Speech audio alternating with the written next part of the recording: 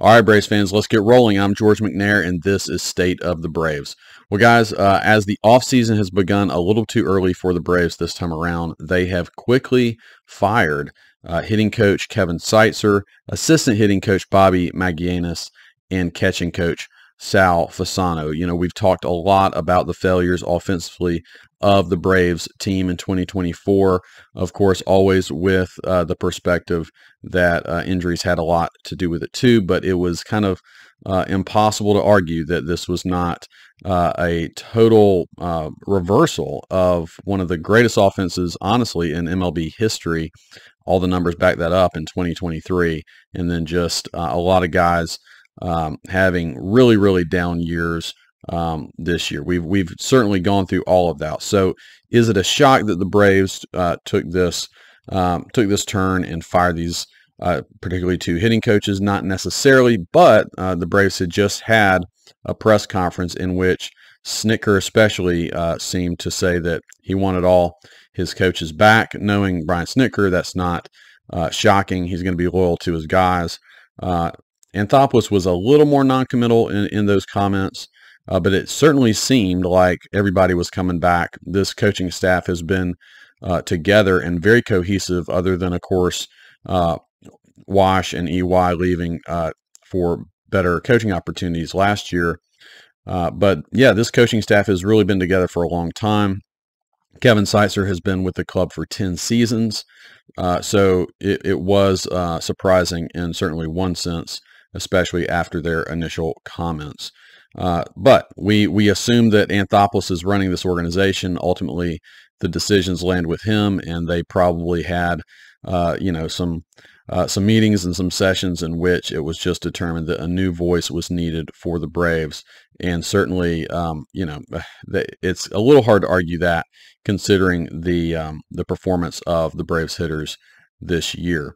So yeah, like I said, Seitzer was with the Braves organization for 10 seasons. He oversaw some of the best Braves offenses in franchise history, including that 2023 offense. He was of course, with the team during the 2021 World Series run as well. Maguianis came to the Braves as Seitzer's assistant hitting coach before the 2021 season, so he was also there for the World Series run. And then Sal Fasano, this one is maybe the more surprising one because it's not really related to the Braves' hitting woes. And he's always been considered someone who's very popular in the clubhouse, always spoken of in glowing terms. His position is more on the defensive side of helping the catchers, game planning, pitch calling, all that sort of thing.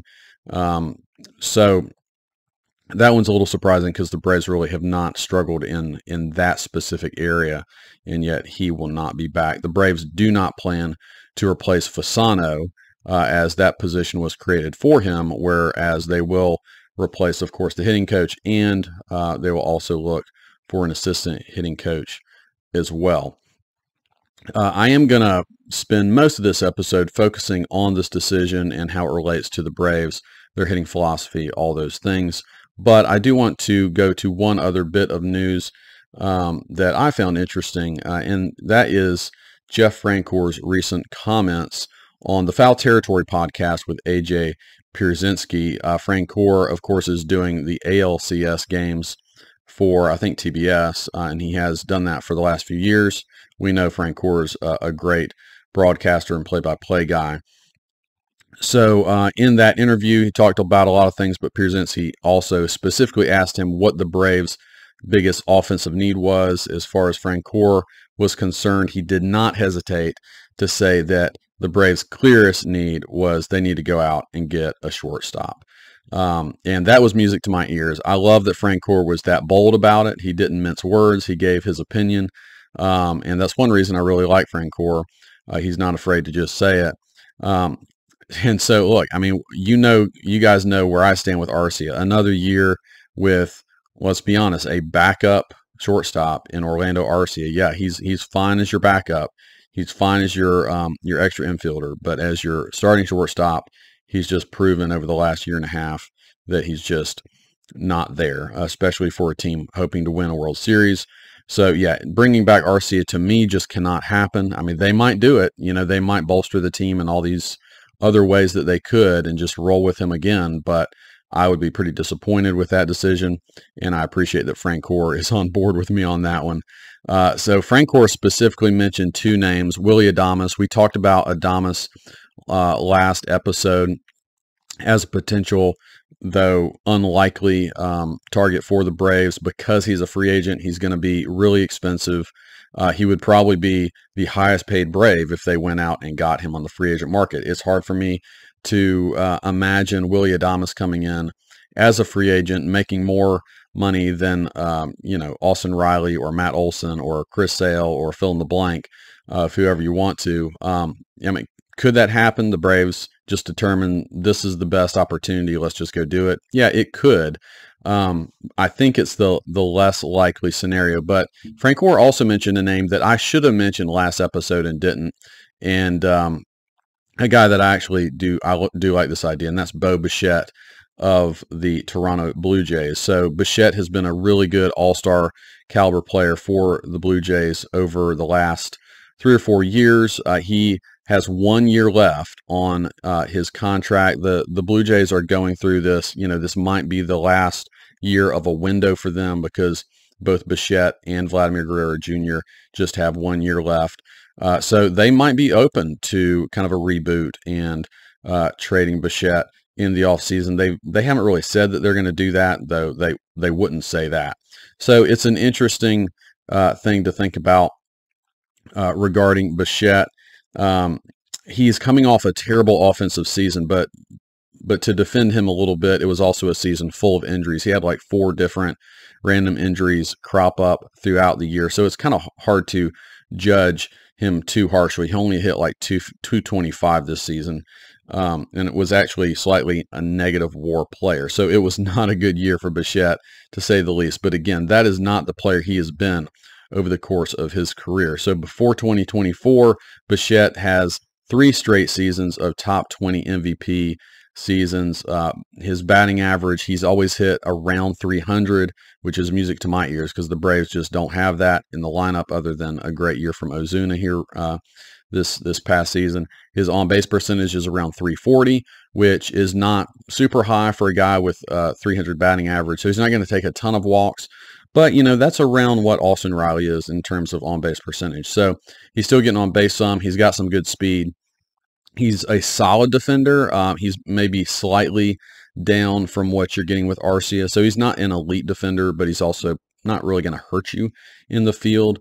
And if healthy, again, he's one of the best offensive shortstops in baseball. So I really like Bo Bichette. He's relatively young. He's only 26. He'll be 27 entering next season. So that is certainly still a big window of potentially his prime years for the Brave. And so it does seem like a really good candidate for the Braves if they're willing to pay up. He would be expensive for sure.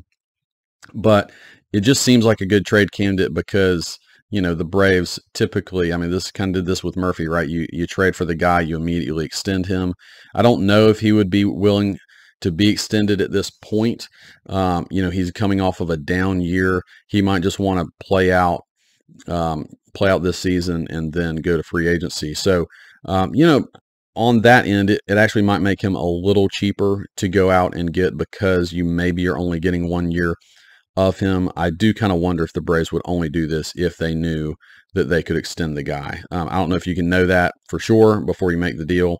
But all that being said, I do think Bo Bichette is a good trade candidate. I gave you guys a list of a couple other guys that I might target. Hassan Kim is another free agent.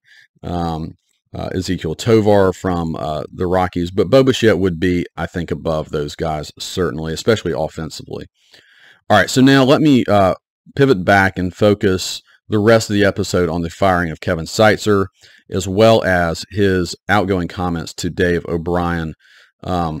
After his firing, he was able to speak to the Braves beat reporter, David O'Brien, who works for The Athletic. So Seitzer said a few interesting things to O'Brien that I think put some things into perspective and is worth talking about. One of the things that came out in that interview is that Seitzer, very unfortunately, his wife had suffered pretty serious illness during this past season that he admitted took a lot of his focus away from the team, and we can certainly understand that. And you can't blame Seitzer for putting his focus there, and we certainly will. Hopefully, that whole situation is past them, and she's healthy and okay. But my biggest criticism of Seitzer this year wasn't necessarily the overall performance of the offense. I don't know that he can take on the full responsibility of that. But I did, and I've said this before, my biggest criticism was that the team did not look ready to start the year. They just exiting spring training, entering the season, lots of batting stance issues, mechanical issues. Some of those things were really never resolved or not resolved by Seitzer. I mean, Riley midway through the year finally gets his stance back, but it was from an old coach. Matt Olson really never figured out his issues. And I mean, that's partly the responsibility of the hitting coach, right, to get those guys back on track. So, maybe this lack of focus, and again, understandable, is because of his wife's illness. And you certainly have to put some of the blame on the players too. I mean, they should know their swings and be able to adjust and come up with some solutions as well. But the fact is, Seitzer wasn't really helping out. It didn't seem like he was able to help out much in that regard.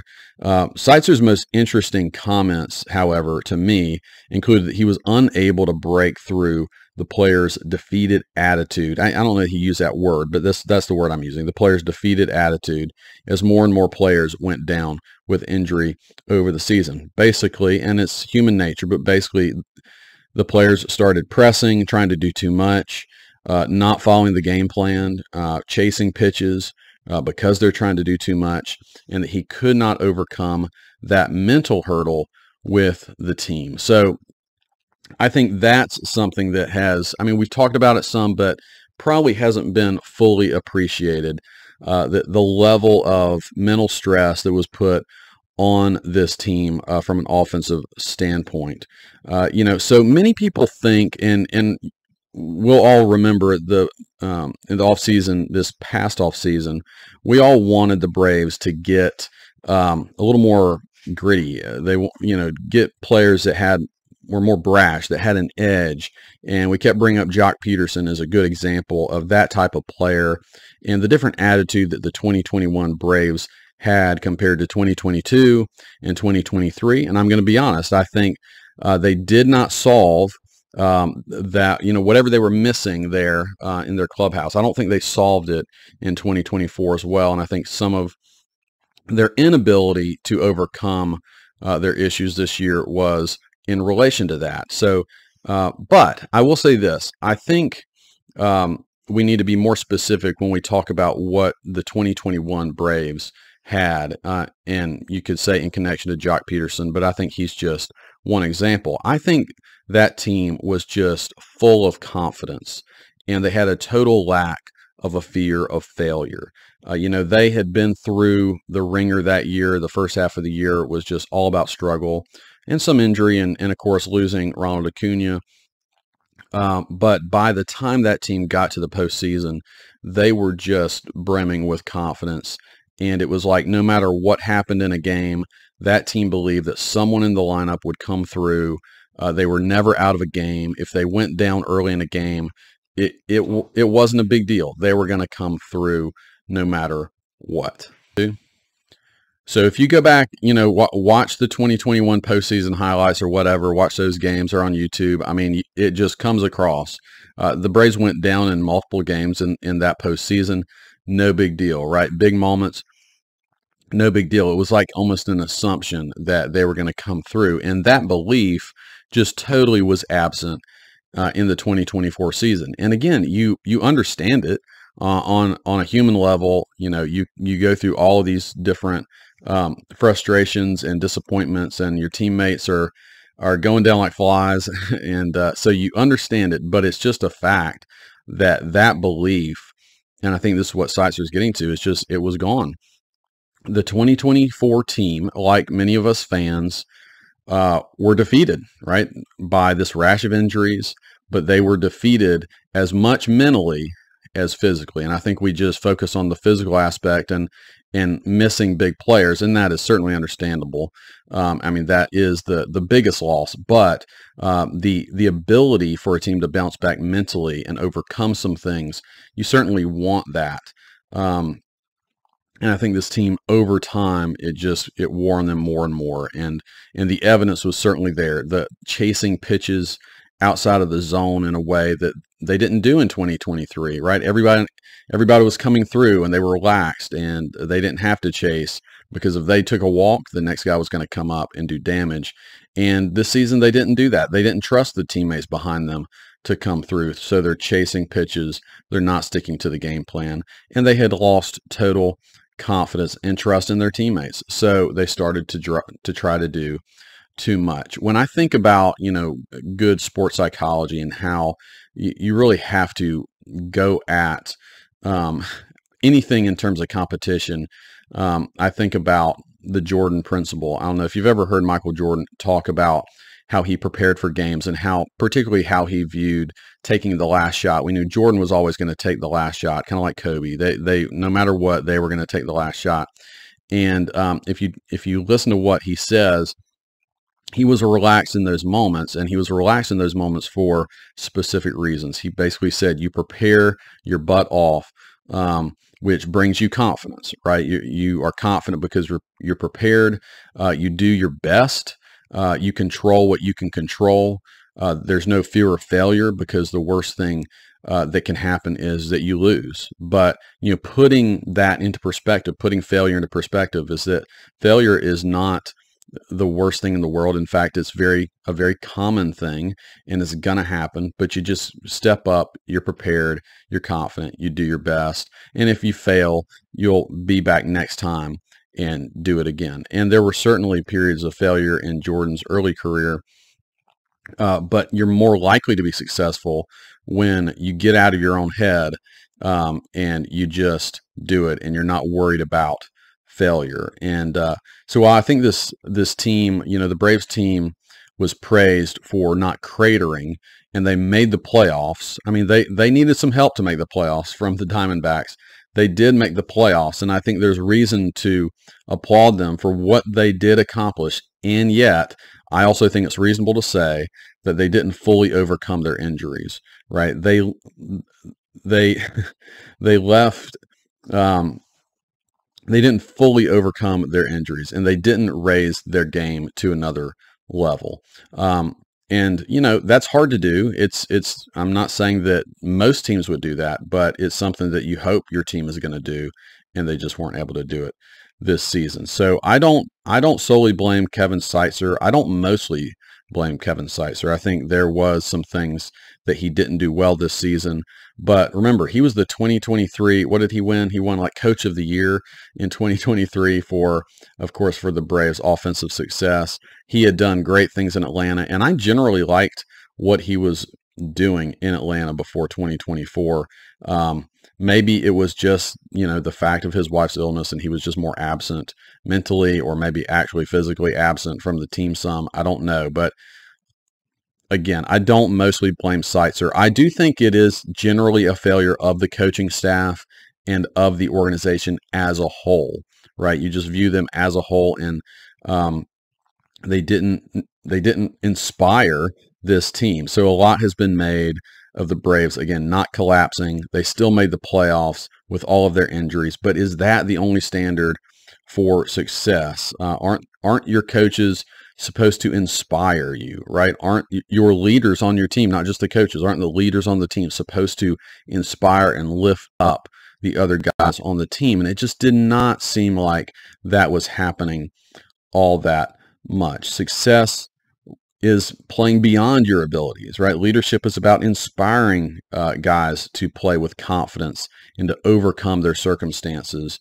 And it just didn't feel like that was fully there for the Braves. Maybe I'm being too hard on them, but that's just my perspective. And I think this is where losing Wash, losing Ron Washington, losing Eric Young Sr. was most obvious to me, and I think especially Ron Washington. It's impossible to know what his impact would have been on this team, but man, I would have loved for him to be on this team and to say the things he would say. You know, he is both inspiring and will kick you in the pants. And I think, you know, both of those things were needed a little bit more from this team. You know, we praise Snitker as he's like, you know, we say that Snitker is great at making sure that guys don't get too high and don't get too low. And that's true, but sometimes I'm like, yeah, but I want them to get high. I want them to get, high emotionally. I would be specific. I want them to get high emotionally. I don't want them to get low emotionally. But sometimes you want them to, to take it up a notch. And it does seem that it's just kind of flatlined, kind of somewhere in the middle. And again, I think oftentimes throughout the course of a regular season, that's a very positive thing. Bobby Cox was much the same. And the Braves seem to have mastered in many ways the regular season, but not mastered the playoffs with that attitude. So I appreciate that this team is full of hard workers. I mentioned that a lot. You know, they have good attitudes. I think there's a bunch of good guys on this team. I do love the makeup of this team generally. But the combination of a little bit more inspiration from the coaching staff and a kick in the pants, just like Ron Washington would provide, would be very healthy for this team. Again, maybe nothing would change if Ron Washington were still in that dugout, but I feel like he would have probably taken a different tact at some point and provide a little more inspiration for this team. So if I'm the Braves, I'm certainly looking for a coach that is going to bring some of what Ron Washington brought to the table, some of his best qualities to the team. It's also important to mention with the firing of Kevin Seitzer that Chipper Jones took to Twitter to defend Seitzer. Of course, Chipper had these comments on the Corey Kluber podcast not too long ago, really, criticizing the Braves organizationally for their hitting philosophy that they're just basically leaning totally on slug. And he wanted to make it very clear on Twitter that Seitzer is a great coach and is generally in his camp in terms of his philosophy. But certainly Seitzer is kind of a servant to the Braves hierarchy, organization, Anthopoulos, whoever is setting that organizational philosophy. Seitzer has to go out and do that and do what they're asking of him. So Chipper relayed, that all of his comments, they were not mean to throw anyone under the bus, that he is a big fan of Seitzer and Bobby Magallanes. But yeah, the strategy of slug over everything else, it certainly comes from the top. It's coming from the analytics department of the Braves, right? They have made a conscious decision to go for slug over everything else. And of course, that really, that strategy craters when half of your slugging offense gets injured. But it is statistically advantageous to go for pure slug in the regular season. I would say that really stops being true in the playoffs. I mean, we just saw home runs are awesome and they can totally change the game. We saw that in the 2021 postseason for the Braves, though they also won games without hitting home runs. You kind of need both, right?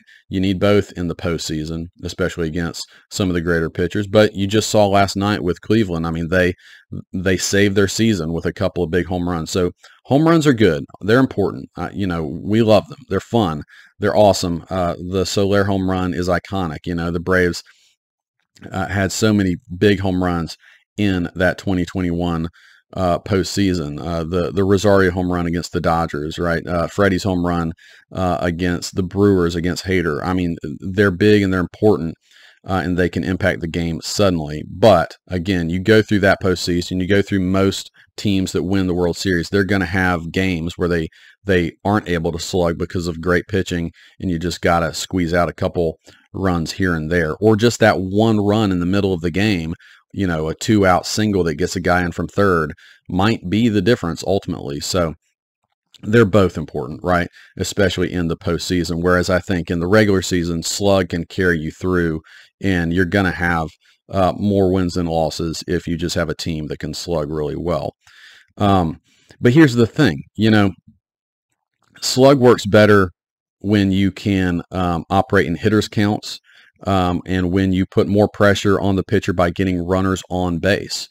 And you think about it, the Braves did neither of those things very well this year.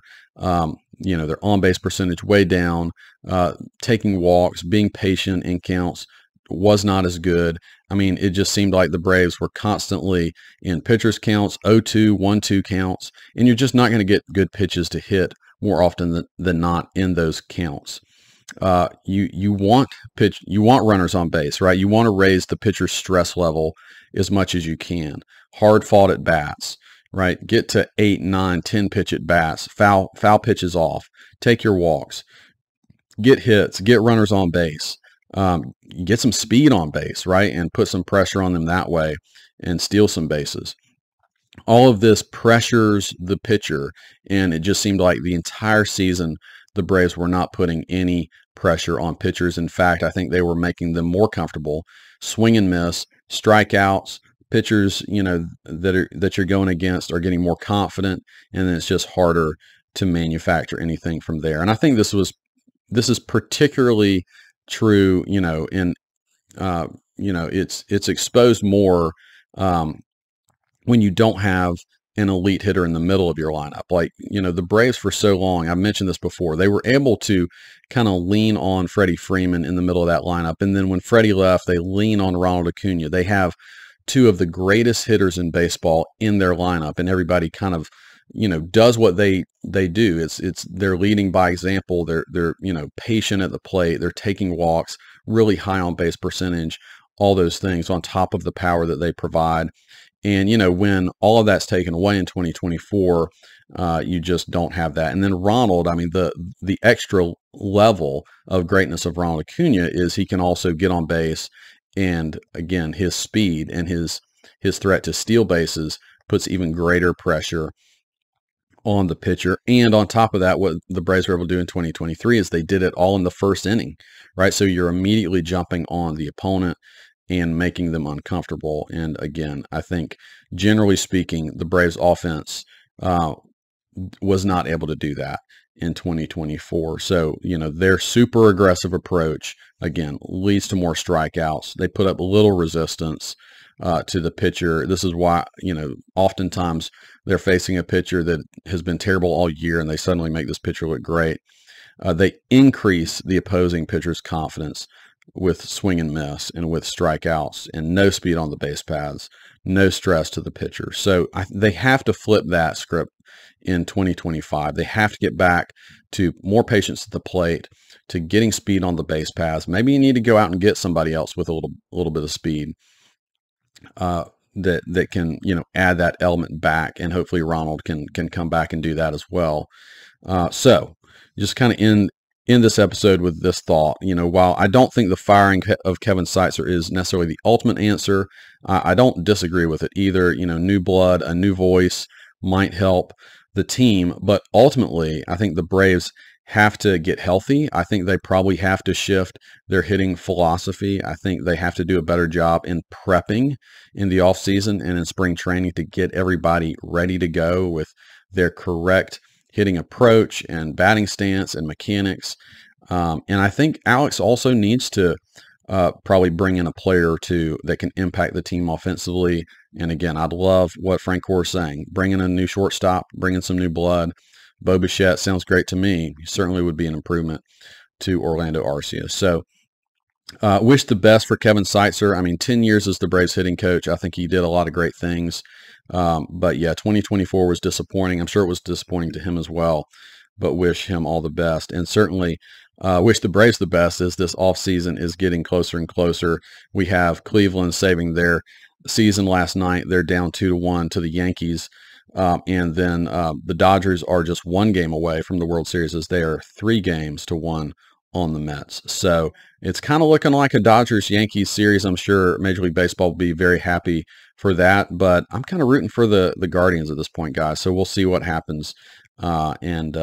then get fully into the offseason, get things rolling for the Braves and the rest of baseball again. So, all right, well, thanks for tuning into this episode of Stay the Braves. Guys, I'll talk to you soon.